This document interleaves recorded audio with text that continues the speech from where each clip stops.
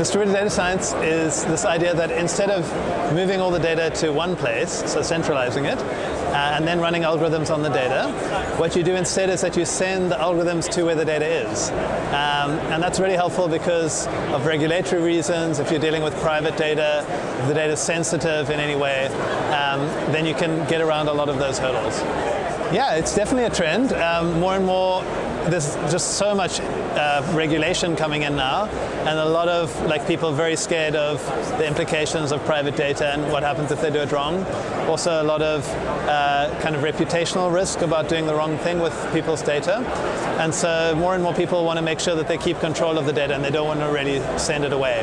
And so our platform, Bitfount, allows people to keep control but still unlock the value. So today, actually, we're announcing our open beta at Bitfount. So people can just go to bitfount.com and sign up and try out the platform.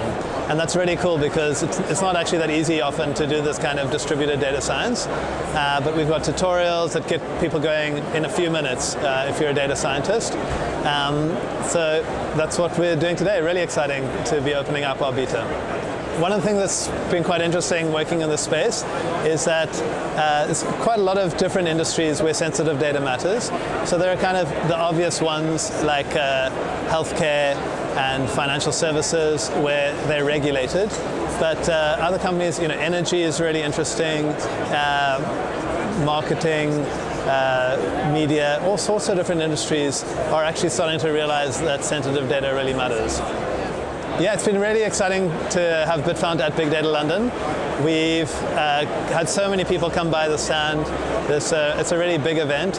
And what's quite different for us is just that there's so much variety in the type of company that's represented. So it's really exciting to be here.